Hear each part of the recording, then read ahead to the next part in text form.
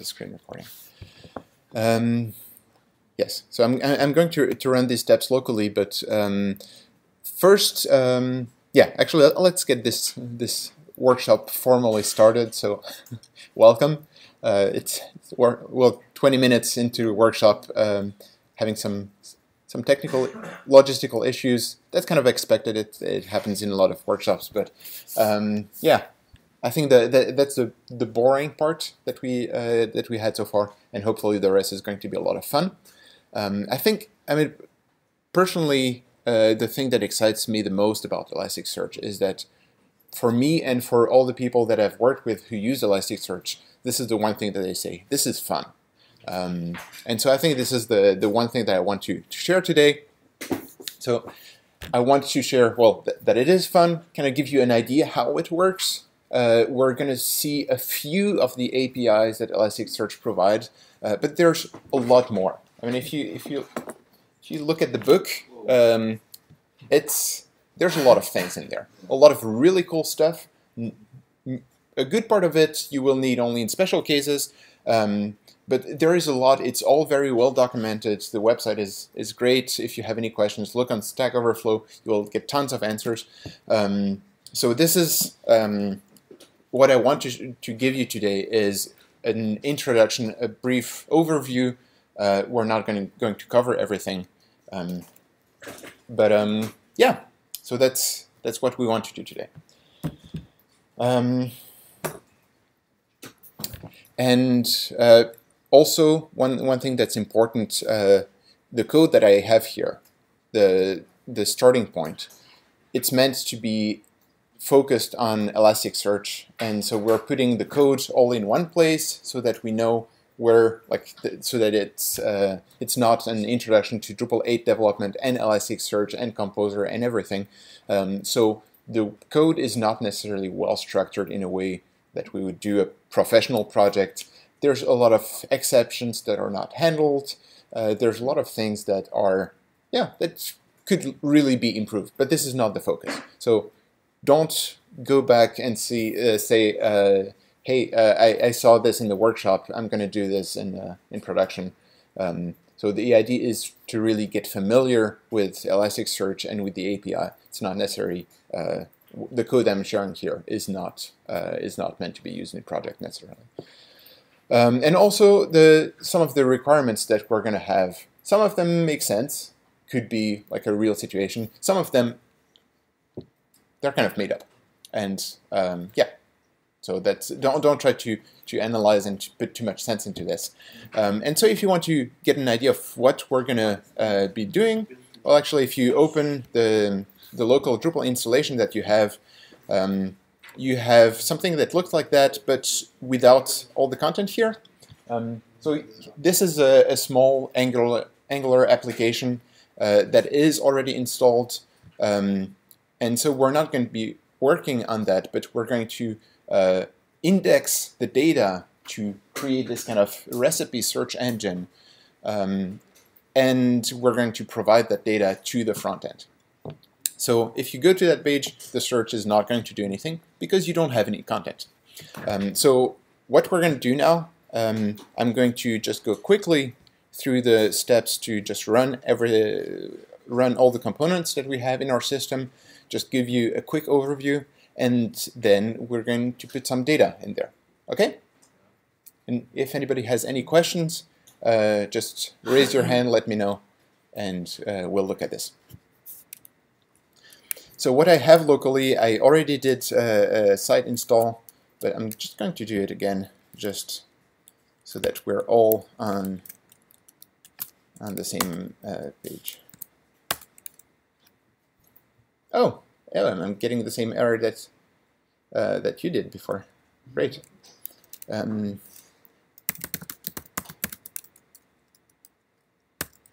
think this is a permission issues.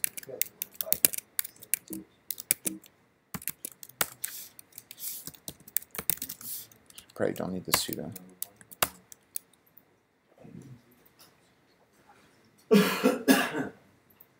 Yeah, I think that was a permissions issue on the settings.php.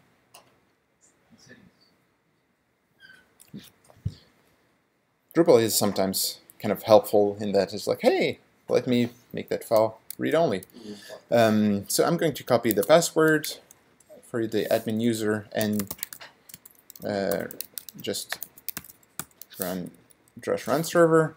So now I have this running on port 8888 locally, and I can just open that.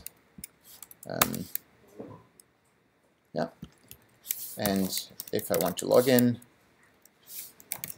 I can do that. Oh, that's the wrong password. Just going to reset the password, and we are good to go. Oh.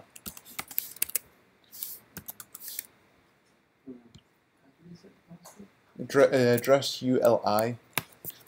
User reset link or something like that. It sent you the same link that you would get in a reset password email. Okay, so we are now in our site, and now we have this front end. So first step, as I mentioned, we want to get data in there. If we look at our repository, we have datasets folder that has a recipes.json file. It's kind of JSON. It's not really JSON. It's not valid JSON, unfortunately. And that's just the format that this open recipe database came in. And what we have is that we have a custom module in web modules custom called ElasticSearch. This is the main module that we'll be working with, and this is where we'll be writing code. And in there's a drush command that has been implemented called import recipe. So here we have the definition that we want to have a drush command, and there we have the actual code that gets executed. So what we're going to do for this workshop, we're actually going to be working directly with the PHP package for Elasticsearch. So this is a composer package. If you look at the composer file, you will see it's downloaded explicitly there. And we're just going to instantiate it. We're going to use this client builder, build from config, and where we have this hard-coded. So this is one of the things that usually you would not just put your configuration there in the code. You would have that somewhere, well, in your configuration. But what we're doing here is that we're just connecting to Elasticsearch on port 9200 on localhost. So this is just like the same way that you connect to any kind of database. You specify how you connect to that. And the same way that MySQL, for example, has databases and tables, there's some kind of equivalent, and don't take this too literally, in Elasticsearch that we have indices, and inside of indices we have types. So what we're going to have is we're going to have one index called recipes and a type called recipe in there. That's kind of just however we want to name that. And before we do anything, before we import anything, we want to make sure that we have a clean slate. So we're going to try to delete the index. And so if you see here, actually I'm going to go back in presentation mode. There. So we have our Elasticsearch client. We have this indices method, which actually just is a shortcut, a way to group all the methods that have to do with index modifications. We try to delete the index with the name that we specified. And here you see we have some just an array as the parameter. If you look at this method here, it actually it lets you know what keys will be valid ones. So this is quite well documented, and actually both for the PHP the PHP client, as well as, for example, the JavaScript client, these clients are really thin wrappers around the standards REST API. So actually, most of the things that most of the API that you will be seeing will not be made specifically for the PHP client or for the JavaScript client or for the Java client. It will actually be a thin wrapper around the standard API. So here, what we try to do, we try to remove that index, and actually, if it's not there, which will be the case for pretty much all of you, then that's okay. We just want it to not be there. Then a little bit later, we have some things that we can skip, and what we're going to do is now we have a special function that pretty much imports all the JSON data, cleans it up a little bit. It does some nasty stuff, data wrangling and stuff like that. We don't need to care about that, but what we get is individual recipes. And here comes our first task. We need to put that in the index. So here we have our client. We call the index method on it, and here we need to put the parameters. Any questions? Does this also work for 2%? Yeah. This code is actually, well, you would need to package it differently inside of Drupal 7, but it could actually work just the same way. Yeah. Yeah. And so, yeah, what we want to do, and if we take a look at this recipe, it's going to be well, not an object, it's going to be an array, but that doesn't actually matter really. So, do you want to give it a try? Should we do this together? Okay. So if we take a look at these the parameters for this, we see there's a lot of parameters that we can give, but there's only a few that are required. We need to specify the index, and we need to specify the type. So where do we want to index this document? We can also specify an ID, although that's optional. If we don't specify one, ElasticSearch will just give it one.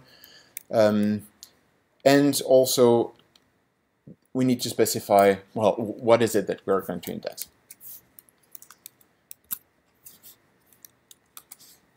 Okay, so let's use that. So we're going to put the body, no, the index. And previously we defined a variable with our index name.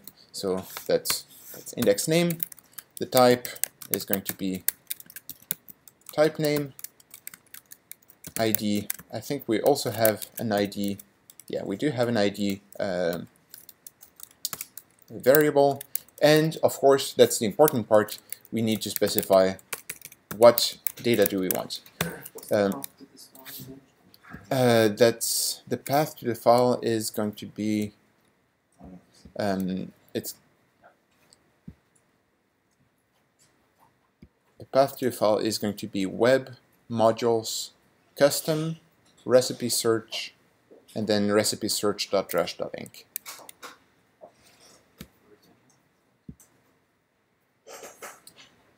Okay, and so for the body here, this is the part where we can actually put anything that we want, or almost anything. And so we have a recipe object, and so what we're going to do, we're just going to submit that recipe object. And this is the great thing about, well, one of the great things about Elasticsearch is that it will actually take any structure that you give it. And this doesn't need to only be like a flat structure. It could actually be an object with arrays in it and arrays of objects and things like that. And whatever you throw at it, it will actually take it as is. And most importantly, it will also return it as is. So for example, if you worked with Solr before, it's always a bit of a hassle to have to serialize your data, to put it in Solr, and then when you get it out, you get a totally different structure than what you are using in the rest of the application. So this is really nice that we have this. We can just send objects the way they came in. And actually, that's it. So we're going to go to our terminal, and this is something that I would recommend. So just open multiple tabs. One of them will be running just Drush run server. We have another one that where we're going to be working in, and also, well, you probably have this running already. Yeah, so one with ElasticSearch and one with Kibana. Doesn't moon work here? What? Yes. Kibana and search. Okay, so if you go to the project root and just execute .elasticsearch /elasticsearch /bin/elasticsearch. Okay. So what we have here, so if you open localhost on port 9200, this is the standard port for Elasticsearch, you will have something like this. The name will be different because every time you start Elasticsearch, unless you specify a name for your node, it will pick something from a Marvel characters. It's always kind of fun to see what comes up. Yeah, and then Kibana, you will probably see something like this. We'll get back to this in a little bit. Okay, so now we are in our web directory, and we're going to run the recipe import. Oops. Okay, so drush import minus recipes. I have some error here from xdebug. You can ignore that. And so it's going to just go through all the recipes and just import all of them. And we have, I think, 170,000 recipes. And since all the APIs from Elasticsearch are JSON-based REST endpoints, we can actually access this directly from the browser. This is sometimes quite practical for debugging, or you can just use curl or whatever. And there, so we have our recipes index, and if we want to search in there, we can do that. And we see at the moment I have 59,000 that are in there. It's returning the first 10, and we see the data that we have in there. So we have a name, we have ingredients that are actually as a big list. I think there are some new lines in here. Also a URL. We actually sometimes have an image, but for most of the data set we don't have any images, and some other fields. Yes.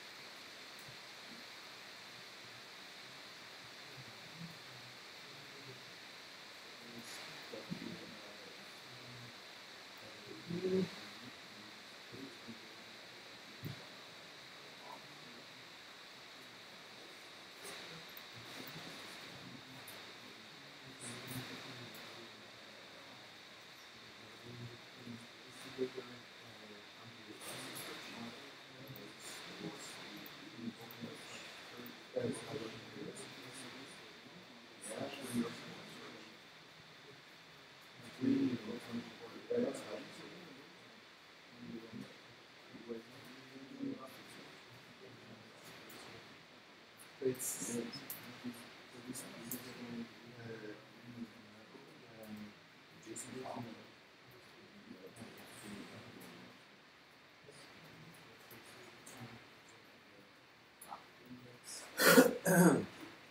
oh, I think maybe if you're deeper in the web folder, it's not finding the. Amazing. Yeah, I think that it might be an issue with the rest. So yeah, make sure. I think we noticed one issue in there in the path to the JSON file is relative, so you need to be in the web folder and not deeper in the.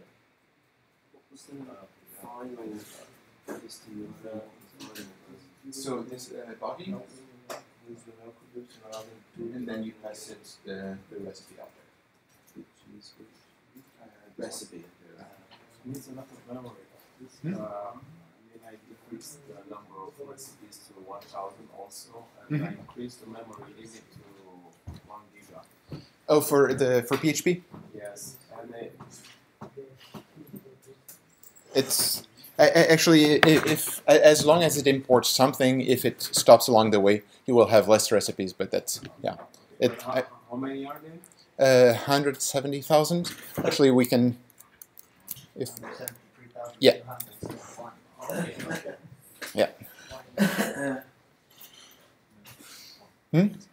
The re-import, what happens if you re-index? It just overrides. Yeah, that's a good question. If you reindex, as long as you use the same ID, then it's going to just replace that document. What our script does is before re-importing, it actually deletes everything. Yeah.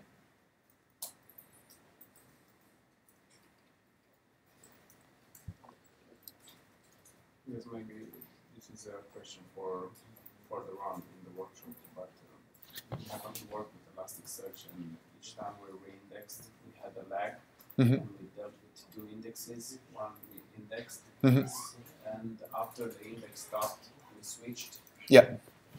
Because the index was lost and there were no products, for example, or recipes available on the website. Yeah, there's definitely some very interesting strategies to like have like no downtime upgrades and stuff like that. Yeah. Okay. What was the? I'm a bit behind. What was the command to?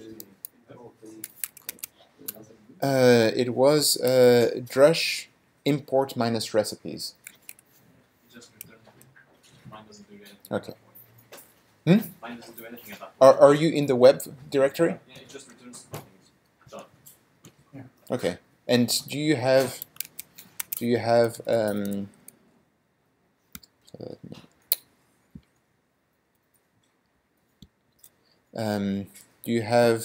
the recipes.json in your datasets?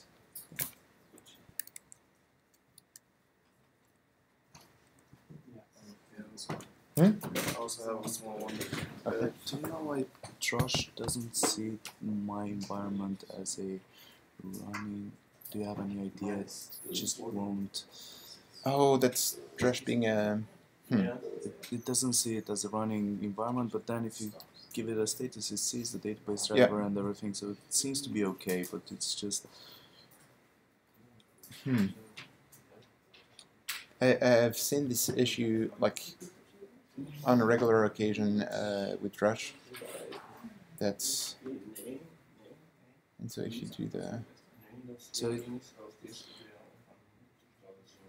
it's weird. Okay.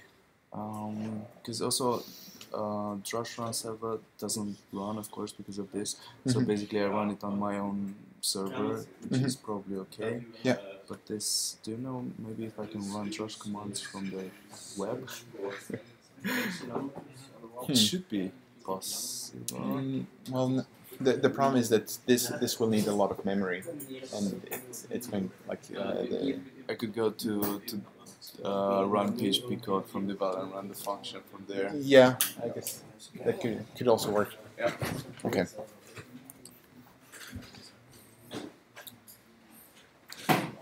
Okay, so who has data in their index? Okay, some people. Install Java 1.7, Okay. and then it says the main class. Okay. Find all that. Yeah.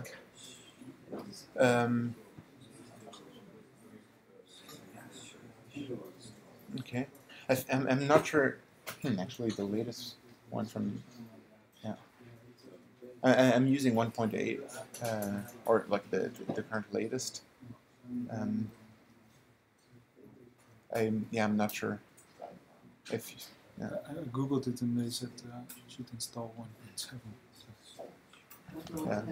But that's it's from 2013. So that's yeah. Try with the latest Java version. I think that should work. Yes. What do you use to display the JSON?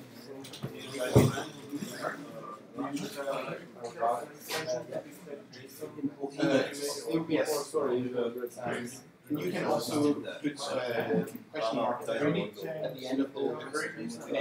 We'll have pretty fine for you automatically if you don't have an extension.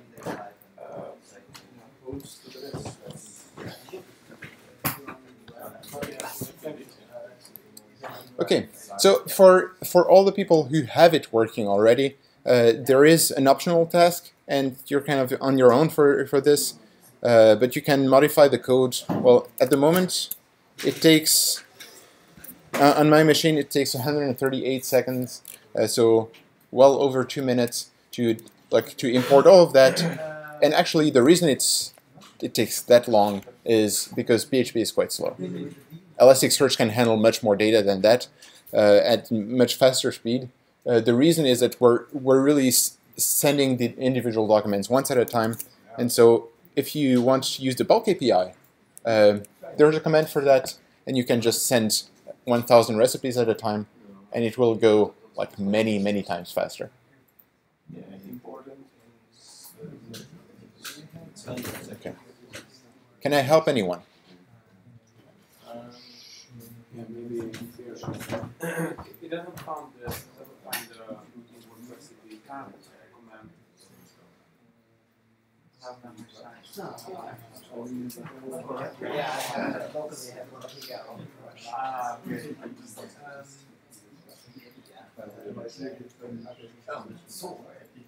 Oh, yeah. Okay. Was typo? Yeah. Should it be that thing?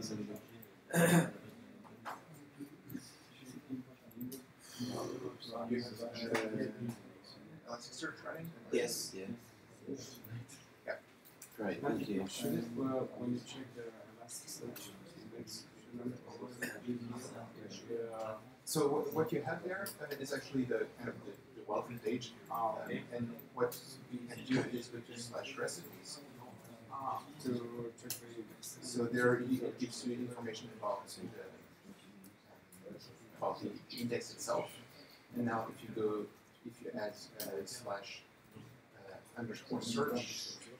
you will actually do a search on that. And how do you get a nice view? So so to get this is a common question. If you want to get a nice view of your JSON, I would recommend installing a browser plugin that does that. This is quite standard. Also, if for all the ElasticSearch commands, you can also add a query parameter called pretty. So question mark pretty, and it will display things in a much nicer way. I think it's just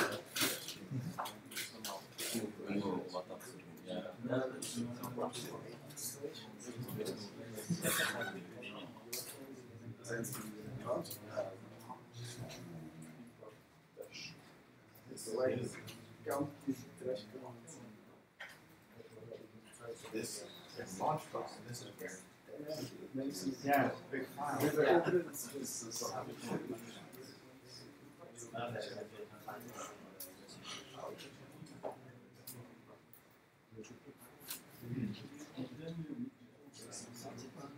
is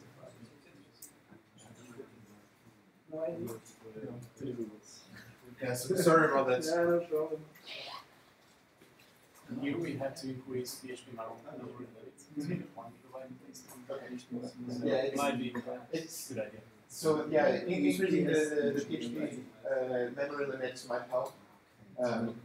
This is not really the good way to import a file. Like open it all and just put it all in memory and parse it. Yeah. Yeah.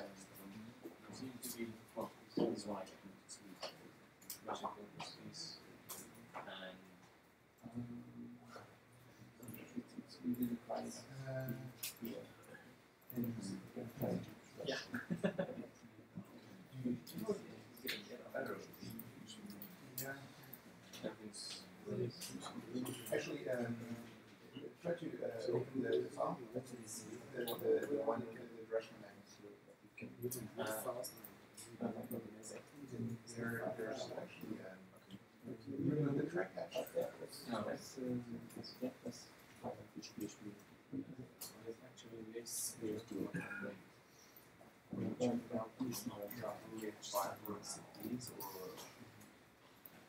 So it's actually rendering the first. So you have 20,000 that got imported, and it's displaying the first time. Oh. So you can add a size parameter, and you can also do paging. So do I get something? So this. Yeah, and then do slash underscore search. Yeah.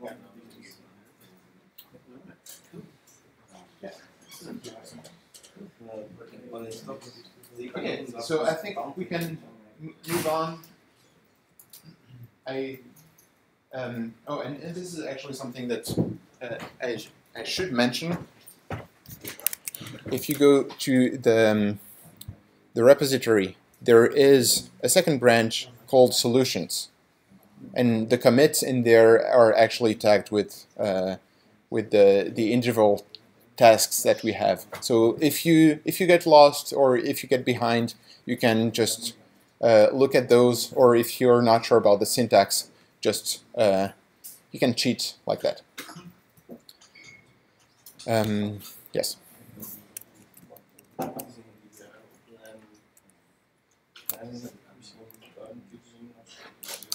Okay, so now we have some data in ElasticSearch. We have all that data, and we want to see, well, how what data do we really have? I mean, we can see how individual things are structured, but we just imported a big database dump from somewhere else. What's the quality of the data? Where does it come from? What's the history of that? And this is what we're going to use Kibana for. Kibana is a visualization tool for Elasticsearch. So if you open Kibana, so on the port 5601 on localhost, it will redirect you to this page. And so you will there define what index Kibana should be looking at. And here you specify the name.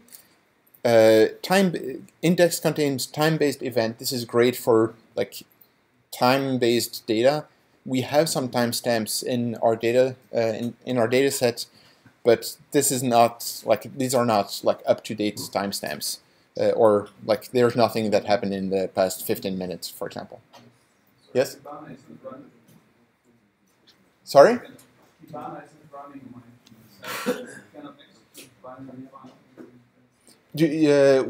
Are you sure you have the right version of Kibana for your operating system? What are you using Linux? Yeah. Did you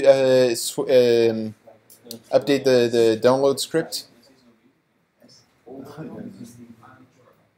Okay.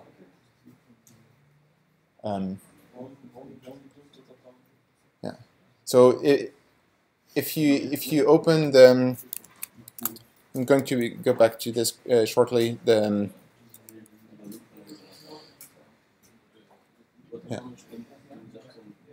Okay, so someone can help you. Great. So yeah, back to Kibana. So now we want to say, hey, this is our index. This is the one we care about. We're going to uncheck index contains time-based event, and we're going to just put recipes. And it recognizes that this index exists, and it, like, the button becomes green.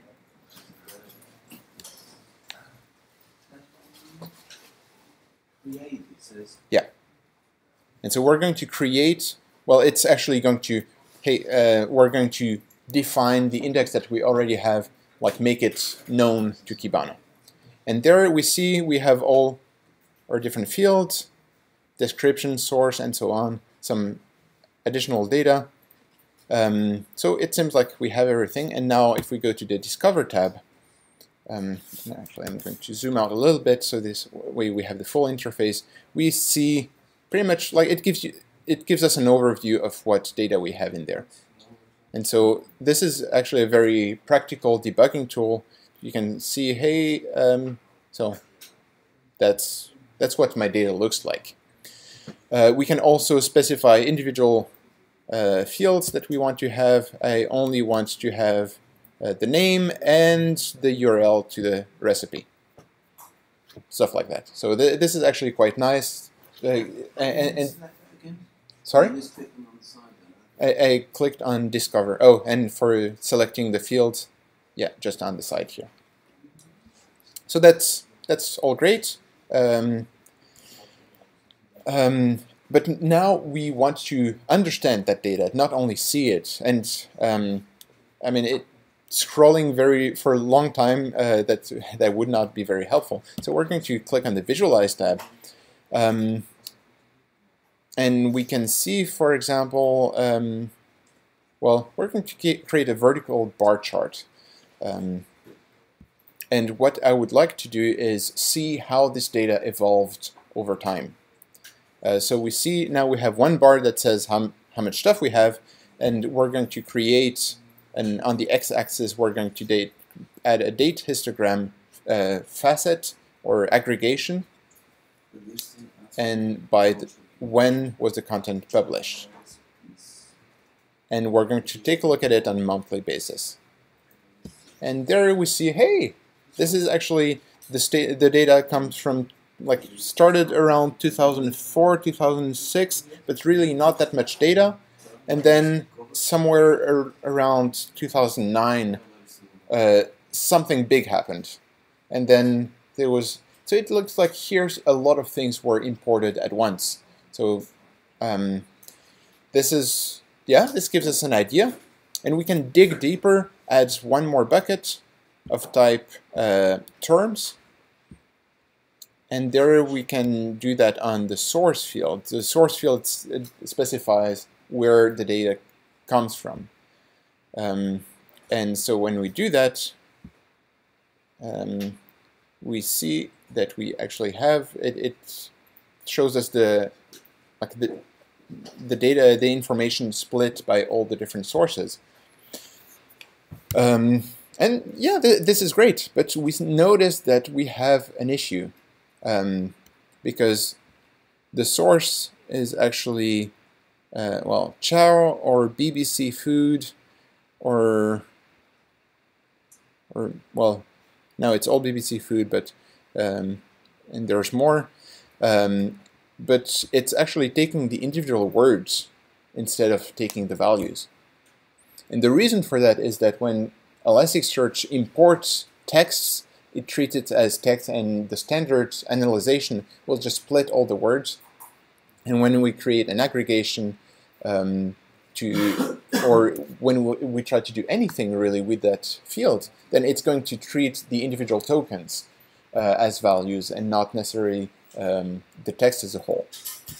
And so what we need to tell ElasticSearch is we need to say this field, the value that's in there, like BBC Food, it's not two separate things. It is, BBC Food is one thing, or Bon Appetit is one thing. And so we really need to, we need to tell ElasticSearch a little bit more about our data. So by default, it just takes everything and like the way it is. That's actually great. It's makes for very quick development, but very often you want to specify, hey, this is what my data is structured, how my data is structured. And to do that, we're going to move back to a little bit up in our file where there's the task number 2, where we want to explicitly set the schema. There's a link about the file, and I see that it's actually already 11:30. So I think we're going to move a little bit faster.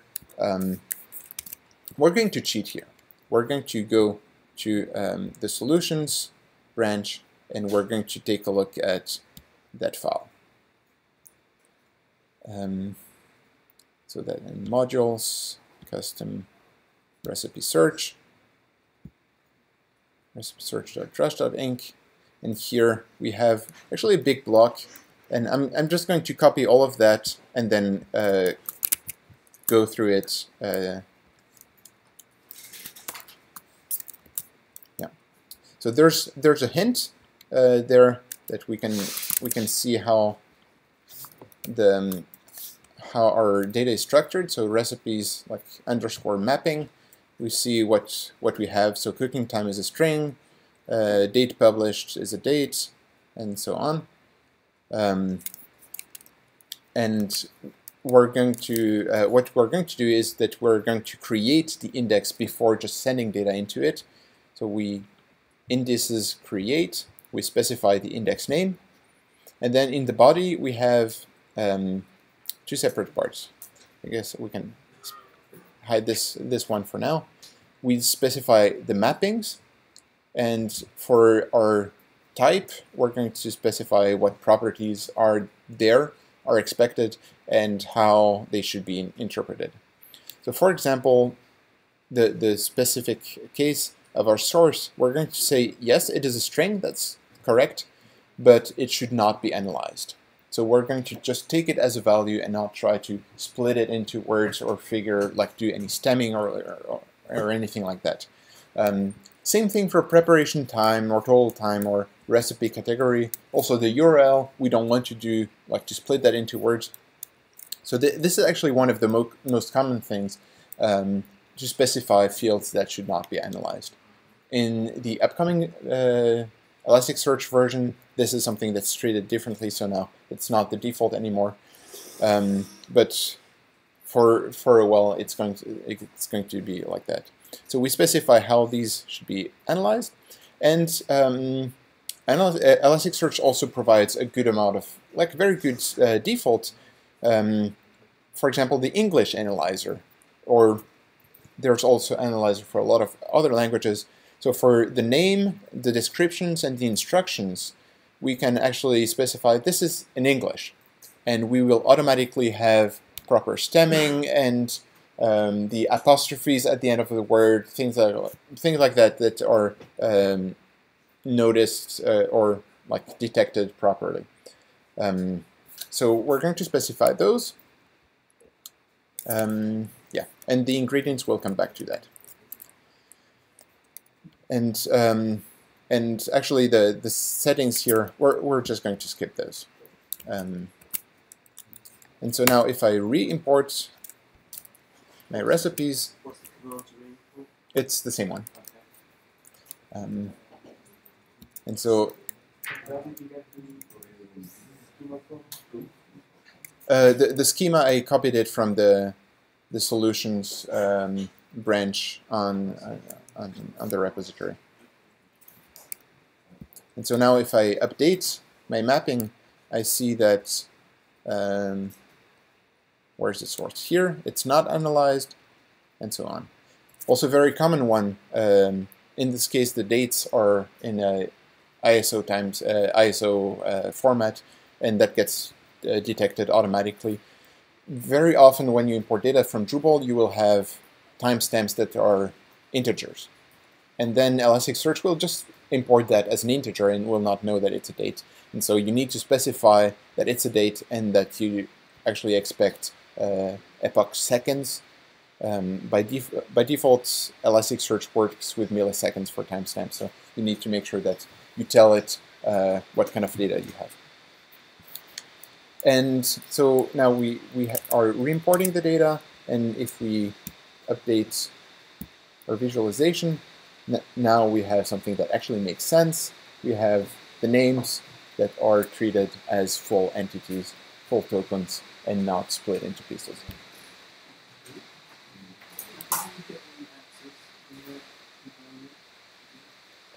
So if you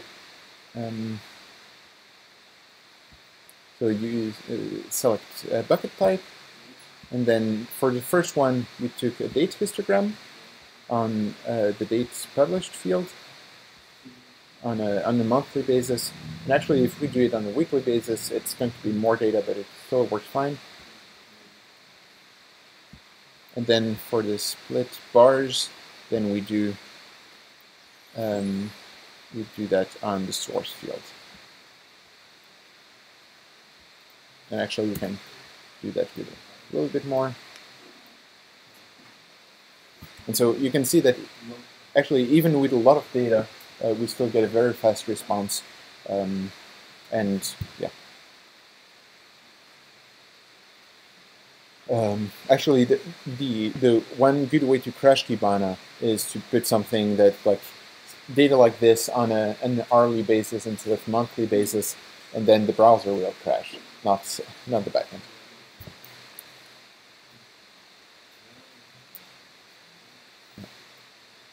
Okay. Any questions so far? No.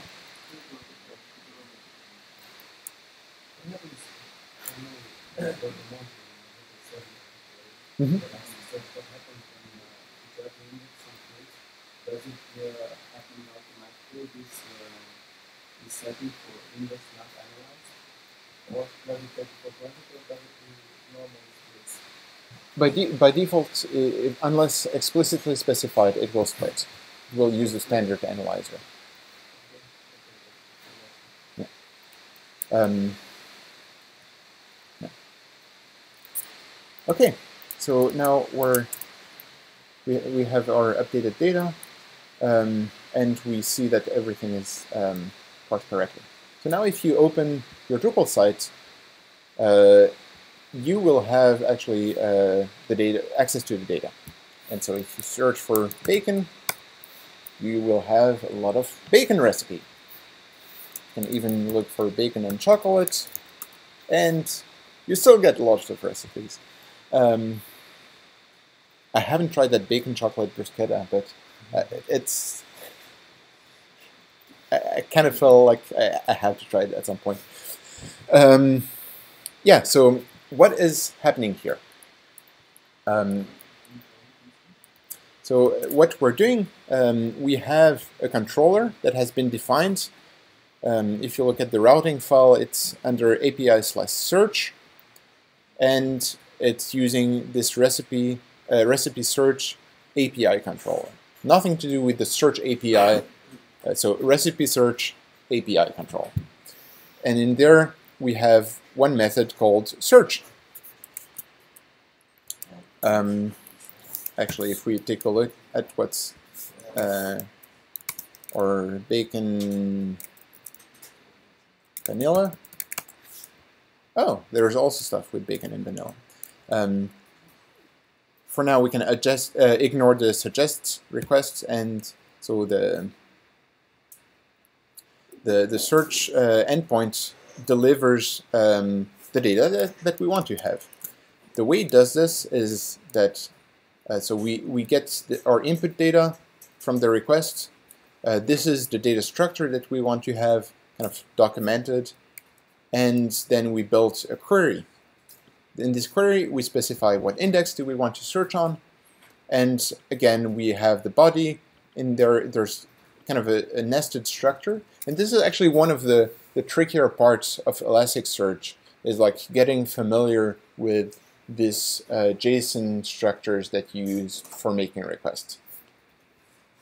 What we're doing here is that we're doing a query, so a search query, using a match query. So it's going to look for specific words, and what the match query does, it looks for words and also calculates the relevancy.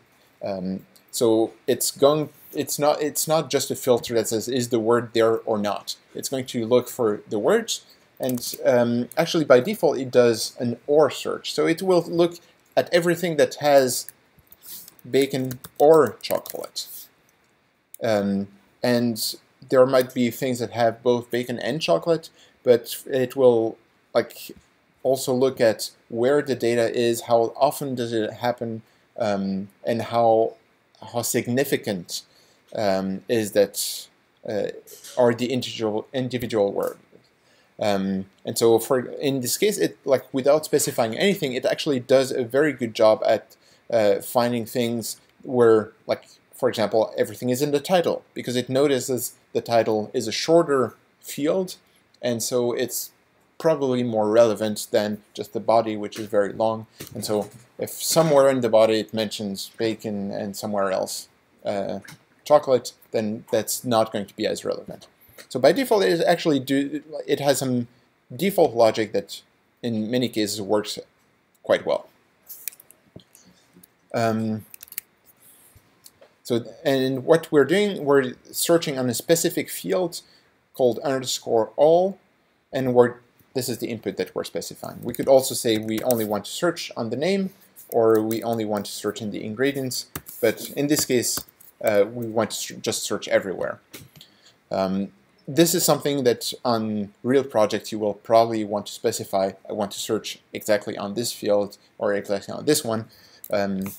And you can even have search with a multi-match query, search on multiple fields and give them different weights. So that's the searching part. And then we also have these facets here that show us, well, how is the data distributed? And here we have this ags or aggregations section of our request. And here it's important to know see the difference between JSON structures that are actually identifying just a name, like something that's freely defined, and also defining things that are actually a reference to a specific command or plugin for Elasticsearch. So here we are specifying a sources aggregation. This is just what I'm calling this. This is because the source of the recipe. I could call it something else. That would be fine. And this same identifier will be reused in the response. And here the sources aggregation is going to be using the terms. And a terms aggregation is actually just it's the most standard kind of facet, so to say. And well, aggregations are a little bit more powerful than just facets, but I think everybody's familiar with the word facet. What it's doing, it's looking what are the most popular terms for these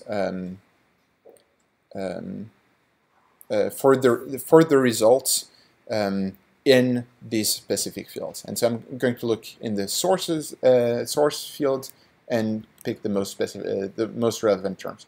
I could also say, well, I want to sort those alphabetically or however, and what I'm doing later on, I'm putting, well, I'm executing the query, so I'm passing my query to the search method, and then with the response, I'm just going to just go over it and put the results in my data in my response, and also add the values from the aggregation. And so there we have. This is how we get these facets here. The problem is that if we do that, well, it doesn't really do anything at the moment. The reason is that we're generating the values for the facet, but we're not doing anything when the value for the value comes in. And this is actually task number 3. We're going to cheat again, if that's okay. And in there,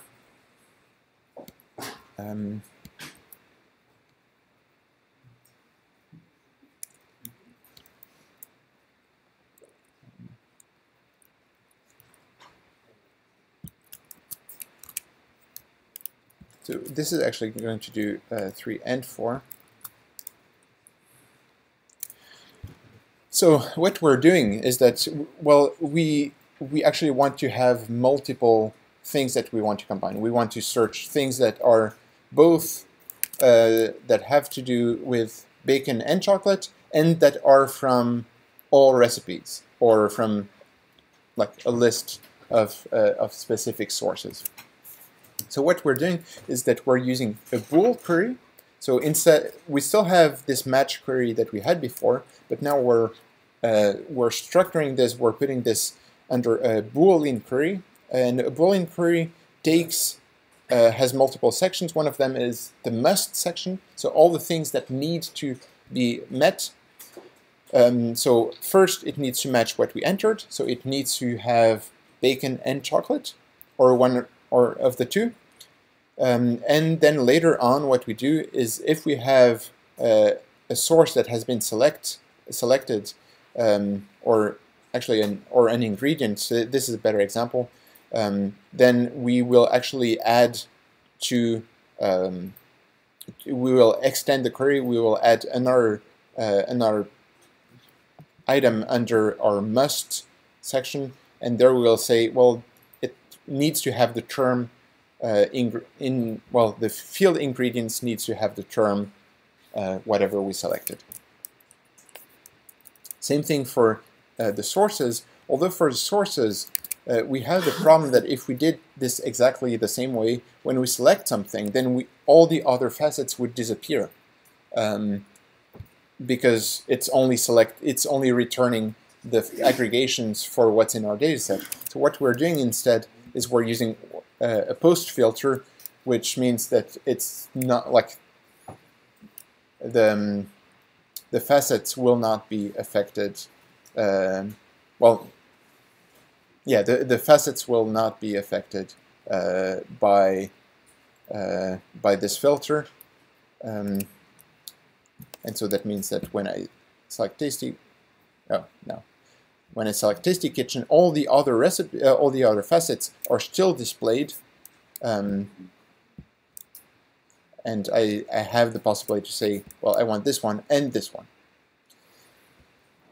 And yeah, and the other thing that we did there,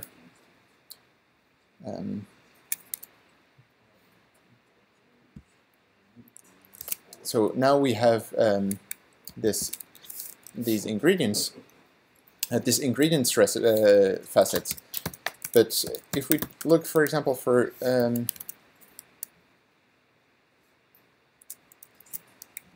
oh, yeah. So by default, here we would have a terms aggregation for the ingredients, and so now if we are there's a bug in the UI. Sorry, I need to reload. I search for chicken, and I see the ingredients that are selected there. Well, pepper, salt, oil.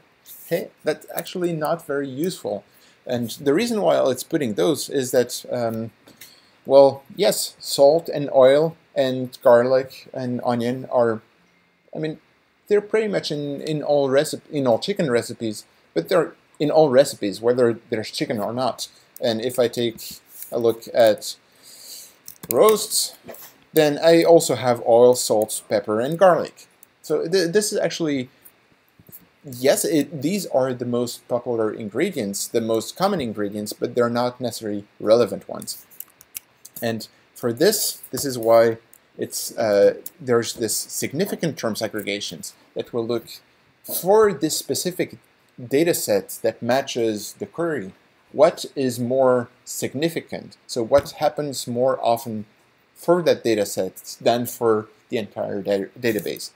And so if we look at these significant terms, and I put chicken, then I will have, well, chicken, of course, but also skinless, boneless, breasts, broth, all things which are actually very relevant to chicken. Or if I put vanilla, then I will have things that are specifically used in conjunction with vanilla. So this is a very nice way to have very relevant terms. This is also something that's great for like anytime you have something like for popularity, significant terms, it just like gives you very nice insights into your data set. And this is also something that you can use here in Kibana. If we create a new, maybe a new table, where we first take the terms, the sources. So we have a look at our top maybe 10 sources. And then for each source, we will figure out what are specific significant terms for ingredients, maybe just one, and oh, pounds whites. Okay, this is not particularly this is not particularly a good one. I filtered out some of those, and somehow there's still more, but actually what's interesting, like all these recipes are in English, but most of them are American, and we see that some of the European ones like use grams a lot more than the other ones. So it still gives us some insightful data, well, some insightful yeah, stuff. But yeah. But this is like Kibana is actually a great way to play around and kind of see, hey, what kind of data do I have there? So this is great fun. And also one of the things that that kind of is expected in a modern search interface, just like 5 or 10 years ago, people were really excited about facets, and now it's kind of an expected UI pattern, and like it's part of the search interface, especially when you have large amounts of data. Then you will also want today to have an autocomplete, and we can also do that with ElasticSearch quite easily. Here we are going to cheat again, and it's going to be actually very similar to what we did for the search, that we're going to do a search and return some facets, but only the facets that start with the inputs that we gave it. So this is very naive implementation of that, but it actually works quite well. And so we will look at what are the ingredients that start in our terms that start with whatever we typed in. And so now we have bacon. Oh, bacon. That's a good one. Or chocolate. And actually, it's all happening fast enough that it makes for a pleasant user experience. You can speed that up a little bit by not doing a real Drupal bootstrap and just having a PHP file. You don't save that much time though. So that this is actually a separate function on the controller, separate route suggest, and there. So what we're doing here is we're specifying size 0. So we don't actually care about the results. The search results. The only thing we care about are the aggregations. And there's ElasticSearch actually has some more advanced autocomplete stuff that is really fast. But in my it's always a compromise between how fast is it and how many features, how much functionality you have. And these really fast things actually do a few compromises about like what data do you filter out and so on. And if you're dealing with a small data set and actually a couple 100,000 of items, this is a small data set. Like we're using Elasticsearch with an index that has like something like 13-14 million entries, and it still works quite well on just a single node. So it's not serving like it's for a website. It's for internal analytics stuff. But you can really do a lot. So in my experience, if you're indexing data from a Drupal site, you're probably not going to have that much content, and so it's not worth looking at these like more complicated or more like advanced autocomplete solutions because you don't have that much data and you don't need. It's not going to make a difference. And as long as you're serving everything through Drupal, 1 millisecond more or less is not going to make a difference, because I think, well, if we take a look at the response times.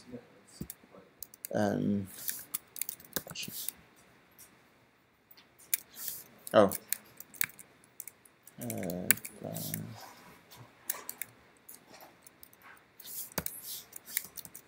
No, it stops working. Oh, yeah. So we see, yeah, 174 milliseconds. So it's, yeah. In a real productive setup, it would be less than that for Drupal. But yeah, what we see here is actually Elasticsearch is taking maybe like 2 or 3 milliseconds to respond, and everything else is network latency, Drupal Bootstrap, and all of that.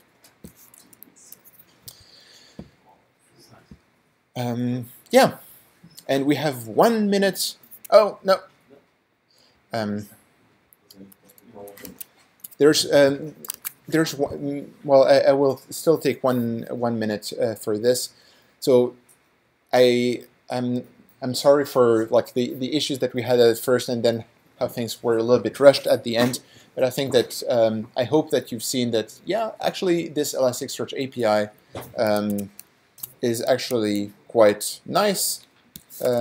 If you have like, I got another half hour. Oh, that's fantastic. Okay, thank you. Yes, so what we see is that this Elasticsearch API is actually really nice to use, object-oriented. It has, it's great, it's well documented, and it's very nice to work with. And what we've seen is that in a lot of projects, we, and especially Drupal 8 projects, we are not using the search API, so the traditional Drupal way of integrating external search systems into Drupal.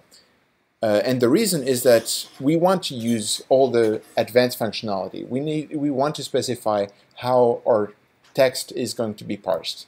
We also want to specify sometimes, well, we have multilingual sites. You want to have Chinese text that's parsed with Chinese recognition and English text that's parsed with English recognition. And that actually makes a huge difference. And also, we want to have some more advanced features, like, for example, Elasticsearch has this percolator, which is an inverse search. Look it up. It's really cool. This is the way that you can do saved searches. For example, we're building a real estate website at the moment that has a lot of data, and people want to say, well, I'm looking for a 5-bedroom apartment that will cost between 1,500 and 2,000 euros. That's like in this neighborhood. And this way, like whenever a new entry is posted, this reverse search, instead of just on cron just executing all the searches, there's this reverse search that when something new is posted, we say, hey, is there any search that matches for which this new entry would be a result? And then we can send out notifications based on that. So there's some really amazing stuff that you can do with Elasticsearch that, well, the search API just didn't plan for. Because when it was created, it was like, hey, let's build a more flexible alternative to Apache Solr. But Apache Solr is actually, it's great, but it's not exactly trending anymore. It's still in use, but it's kind of like Drupal 6. It's still in use, but nobody's switching from Elasticsearch to Solr. So that's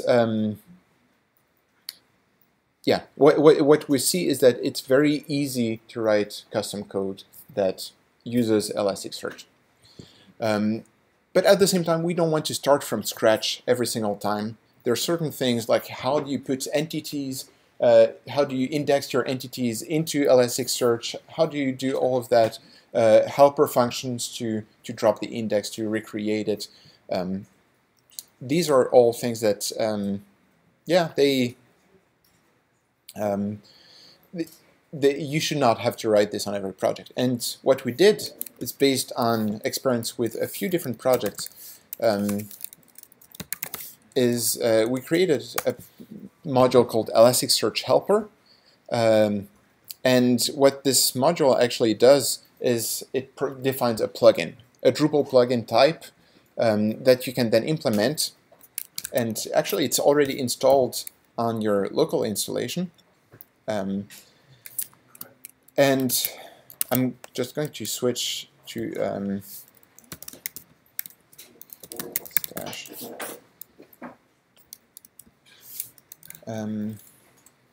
Git checkout solutions. Okay, so now I have the latest version, and now I have in my plugins folder, I have an Elasticsearch index, and this is a plugin for my Elasticsearch helper.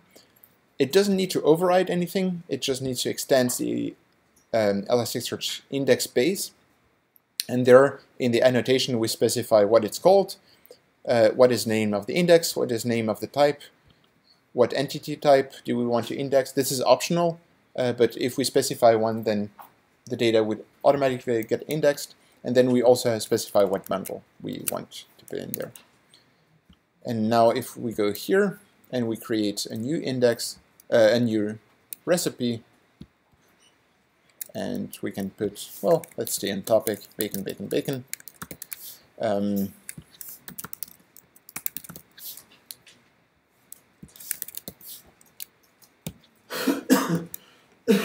We now have a new node that we're indexing, and what it's doing, it's actually putting it in an index called Drupal recipes. And oh, I don't want to see the mapping, I want to see the search. And there we have it. So we're putting data, just by defining this, we're putting data in Elasticsearch. You might be wondering, where does the structure come from? The structure is actually coming from a normalizer. So this is all using standard Drupal 8 APIs, the same one that you use for if you want to override how your data is exported in REST services.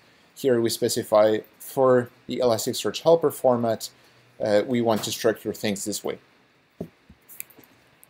And yeah, there we have it. And what we can do in our controller, we can say, well, we want to search on Drupal recipes and recipes. And so now we go back to the home page. Bacon. Okay. Why is it?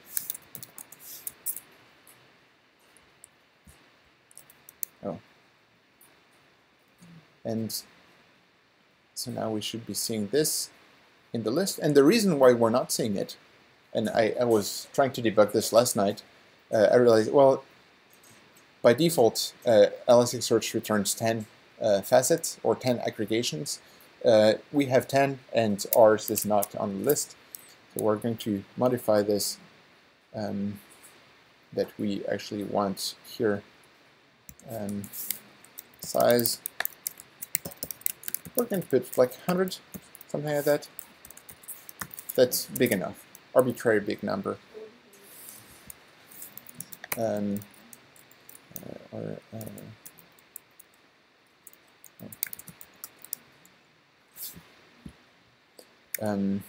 now we see we have more, and should be somewhere here. Drupal. Okay, demo effect. But I can guarantee. Oh, because I modified the code in the wrong place.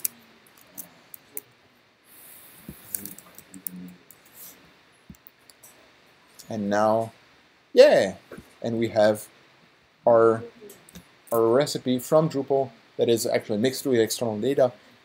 In like a realistic situation, you would probably want to like import all your data using migrate into Drupal and then index everything this way. There are different use cases, and sometimes you have. I mean, we have some use cases where we're importing a really huge amount of data from external sources, and we don't want to save everything as an entity. So we bypass the entities completely. We just save the data into ElasticSearch. Sometimes you want to have the entities and index those entities. So yeah, you can do a lot of combine things in a lot of different ways. It requires programming. Yes, that's true. So this is not like Search API where you can say, I want to index this, I know I want to create a view. But what we see is that usually for a lot of projects, we want, like the search interfaces really need to be customized to the business logic of the project. There's no like one-size-fits-all approach that will actually give good results. And so if the search on your site is critical to the business, then I think it makes sense to invest time. And so that means putting time into how the data gets into Elasticsearch and how it gets indexed, and then having some nice interface to display that data, and usually using a front-end app that's Angular based or something like that actually gives you the kind of user experience that the user are expecting today. Have you looked into things like on Apple.com, when you search for MacBook, for example, it gives you two sets of results. Yep. It gives you results from the shop, like CMS results. So you have two different data sets, and it kind of offers you, if you want a data shop, if you want to read the data. Yeah, so that's a good example. So what I'm doing here for the autocomplete, that's a very basic one, but the autocomplete is actually going to vary a lot based on what you're doing. For example, we built an intranet where if you type a user's name, then you want like to just have a result directly in there as like, hey, you want to like John Smith? Yes, that's this person. And when you select this entry, instead of searching for it, it just redirects you to the profile. So this kind of interaction is possible. And what you're talking about, where say you want to have two different sections in the autocomplete, this is actually the way that you would do this is that with aggregations you can put them one under the other. So you can say, well, I want first for aggregate by source, and then under source I want to know what are the top recipes or what are going to be the ingredients or whatever.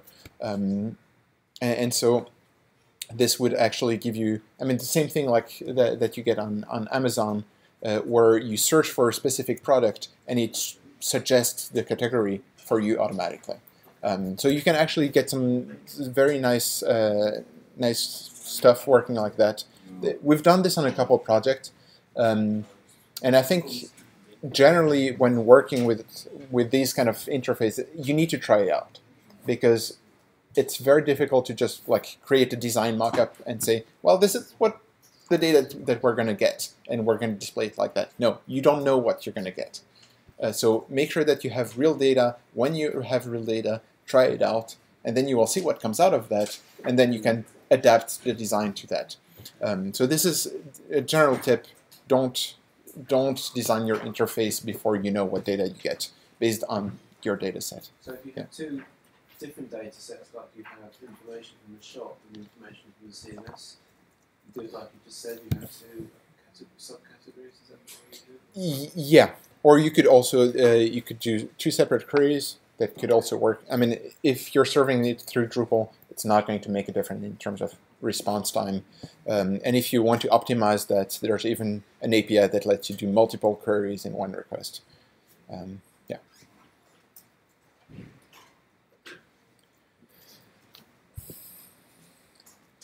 Yes. Any other questions?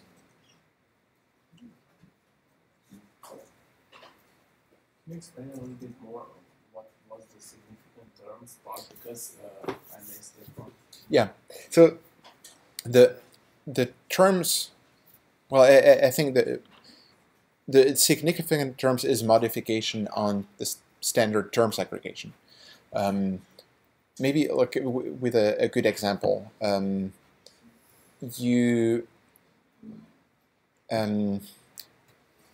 We actually had this for an intranet where we wanted to show what are what is popular this week. And if you take just if you aggregate by what has been viewed the most and aggregate that by page, then you will always get, for most intranets, the menu of the cafeteria, always, every week. And so if you just look for the most popular thing, then it's, I mean, just like for recipes, you get salt. Every recipe has salt. And sorting by recipes that have salt, it gives you absolutely nothing. So you don't only want to have the most popular terms, but you want to have the terms that are particularly popular for that query that are less popular elsewhere. Okay. So it's kind of like looking at the ratio there. It does automatically does it like ElasticSearch. It marks some of the terms that are more significant than the others. Yeah. So it's all based on statistics. Okay. And so what we have here, for example, with bacon, smoked bacon, streaky bacon, lardons. These are terms that come more often in combination with bacon than with other terms. So it's not that they only come in this combination, but they're it's kind of a correlation indicator. And how are these sorted now? At the moment, they're sorted by how many results there are. So if I select streaky, like then 800. Smoked is 867. yeah, that's a good. And it's pepper like it's 2,924. Yeah. So I actually, yeah, pepper. It's actually, there's a lot of results, but it's not that there's not such a high correlation. I wonder what was the default sorting criteria. So I think in this case it's kind of and I'm not sure it makes sense to show the numbers there in this case, but it's kind of like the correlation. So yes, there's a lot of stuff for pepper, but pepper is actually quite common. It still happens more often in combination with bacon than other things, but it's quite generic. Whereas rashers, I actually don't know the term, but I guess it's or streaky bacon. I definitely know that. Rashes like a slice. One slice. Yeah, so it's like slice of bacon, and it's like you don't use that term for anything else but bacon. So this one is actually a very good indicator because it only happens for bacon, but even though there's not that much. So it's really I guess it's sorted by correlation. And so, know that. It says rasher only occurs with bacon. Is that how it's more relevant? Yeah. So this significant terms is actually it gives you correlation. I understand. I know that you used Angular for the rendering and for the rendering part, but how did you add the results for ingredient like that number? So if it's like how many recipes with ingredients are in the result set. Yeah. Yeah. So if the way that I'm doing that is that I'm returning the hits, so the results, and then for the ingredients facet, I'm actually passing on the data, the same structure that I have from Elasticsearch. Usually you don't want, you want to make sure that you only return things that is relevant for your front-end application. So this is a common question. Like people say, hey, Elasticsearch, it's REST API, HTTP based. Can't we just talk to it directly from the front end? It's like the answer is like, yes, you can, but don't do it. The reason is that, well, you can do just do a delete request to and oh.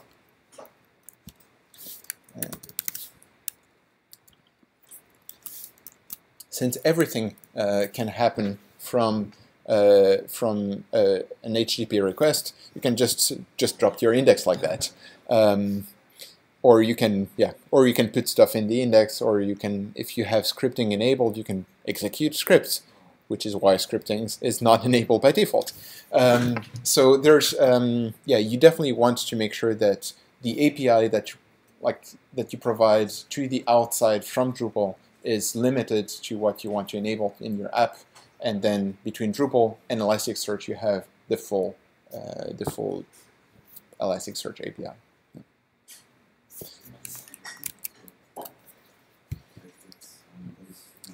And yeah. I see that Angular is a good solution, or something like Angular is a good solution to be able to suggest.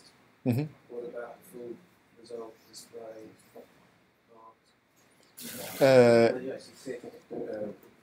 Actually, search rather than just have the select from the order to suggest. It depends. One of the, with this implementation, for example, the results don't get a dedicated page for SEO. That's not that good.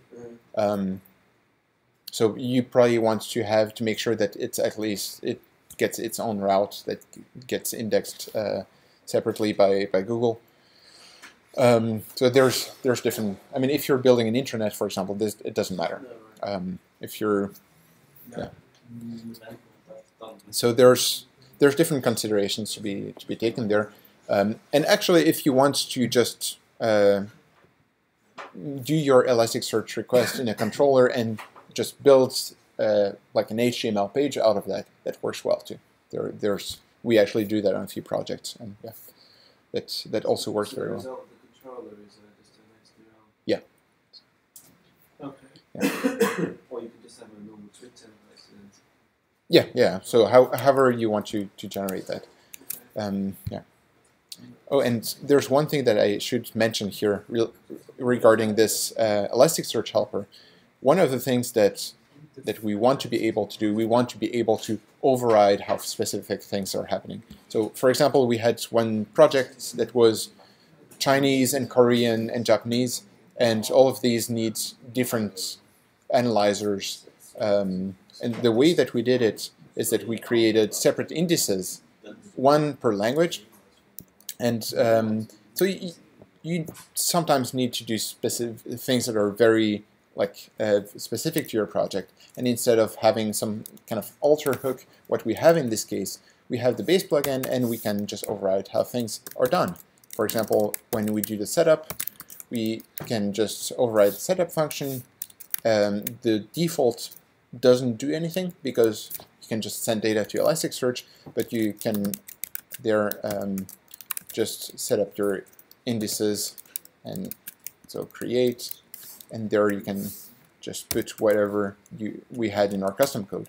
So this Elasticsearch helper module actually makes it very easy to put all the things related to your index in one place, and it's still nicely encapsulated, works with entities and all of that without having fully custom code like what we used in this workshop.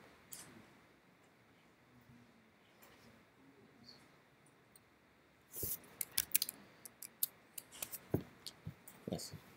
Looks like there's terms sort of Hmm? No, no. So they're sorted by how significant they are. So that's yeah. But actually, if you want to sort them alphabetically, you can, or you can yeah. So there for all these facets, you can specify the sorting order. Yeah. Yes. I know you always use Angular in your examples. Yeah. But have you tried other frameworks in JavaScript with ElasticSearch backend? Do you have any sort of because Angular is kind of last year with the new kid on the block. We actually used it. We have a project that uses Riot, so a kind of lightweight React. So although that's kind of like February 2016, I'm not sure what's current. Yeah, it's actually the approach is pretty much the same. There's no major differences there. Although I mean that's kind of outside of the scope of Elasticsearch, but I think Angular, yes, it's not cutting edge, but it is good. It is like big mammoth, a little bit like Drupal, and so actually it works well in combination with Drupal because it's an opinionated framework that says it comes with everything. If you want to do something, this is the way of doing it, which is like Drupal. So with more cutting edge libraries, you need to pick a router, you need to pick your thing, you need to pick a templating thing, and so you end up with like very customized solution that might be very well optimized, but it's a very different way of working than what Drupal developers are used to usually. Yeah.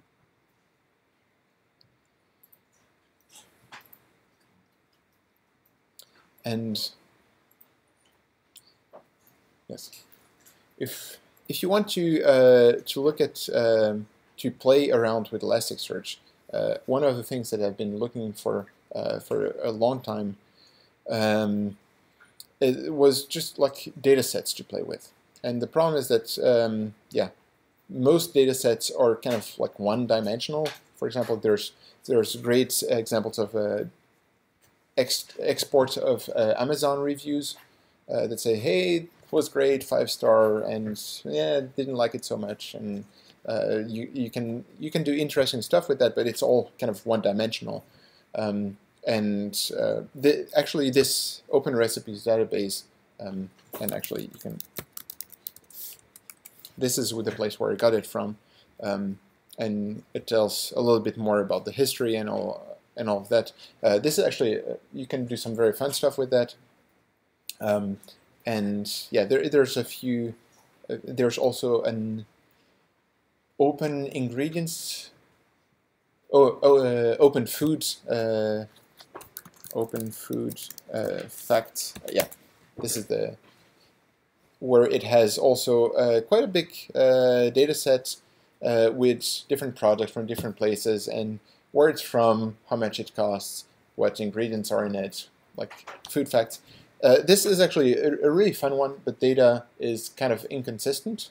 It comes from different places, crowdfunded, so I didn't want to use it today because it's a little bit more difficult to work with. But it is in multiple languages, so it would have made things quite interesting, but also a little bit less intuitive. But if you want to play around with this, and this actually comes in a JSON file, I think, or both JSON and CSV file. Yeah. Yeah. How do you do normally when facets should be rendered dynamically based on the results set? So you have different facets based on the results set, not fixed ones like in this example.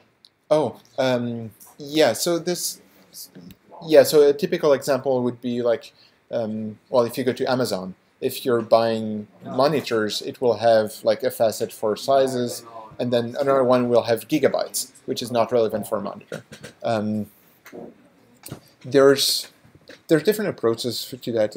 I think it kind of depends. I'm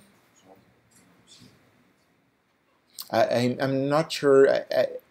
I wouldn't have like a generic way of doing that, but what you can do is you can see, well, how many. Well, when you do a facet, you can say I only want to return I only want to return facets that deliver at least this many results. So if anything that has only like 10 or less, you don't care about it. And so when you do that, you can say, well, I have 15,000 results, and I want to make sure that I only display facets that will have at least 50%, that will be relevant to 50% of the results. And you usually parse through all the facets and check which ones are. Actually, you can specify that. So, this is one of the parameters. So you can this way you can say, hey, if it doesn't have at least 10,000 results, don't display that facet. And then when you drill down, if you have 200 results, you say if it doesn't at least have 50 results, then don't display it. So if you want to use ElasticSearch, obviously this data set helps, your demo helps. Does one have to then read the book, or what's the best way to kind of get into using it? I think, well, so if you go to ElasticSearch, there's the reference, and then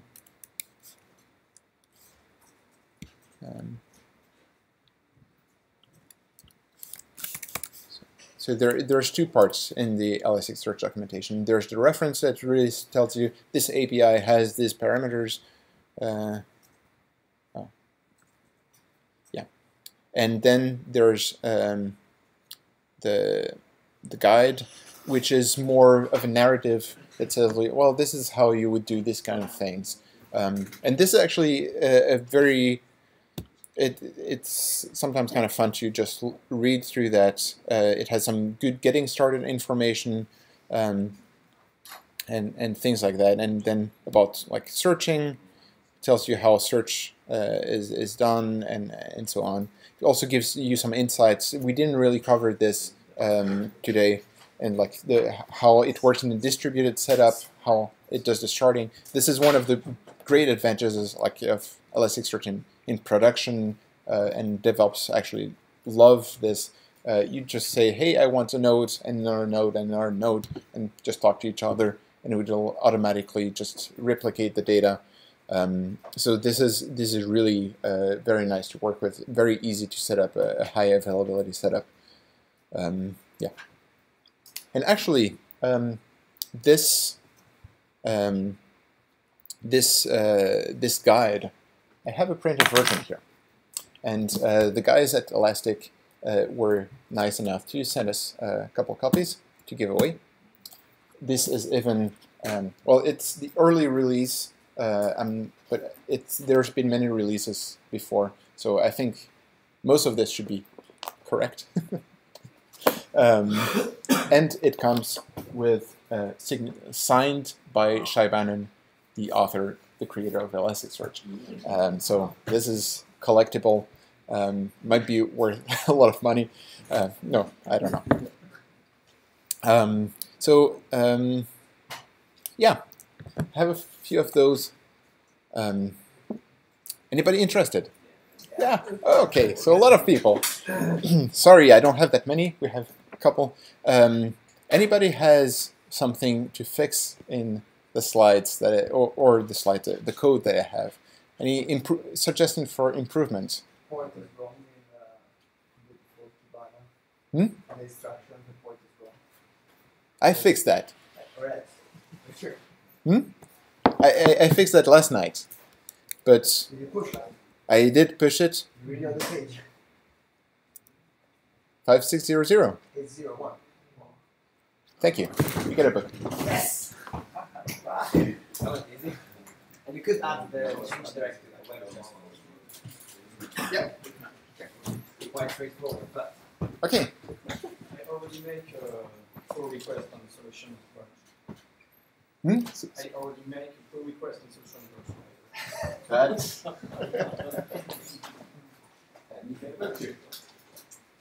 and make sure you tweet about it. I think it's great that they're sponsoring this kind of events. And yeah. And we also have a lot of stickers if you want something cool to add, to put on your laptop. ElasticSearch stickers, Kibana stickers. There's also a couple Logstash stickers, I think, Elastic Cloud. Cool stuff. XPack. Things worth looking into.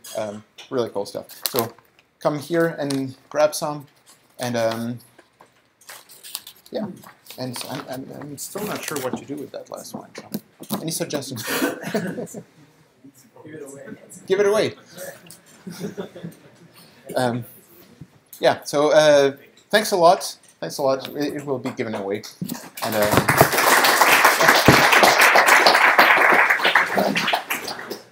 oh, thank you very much. Thank you.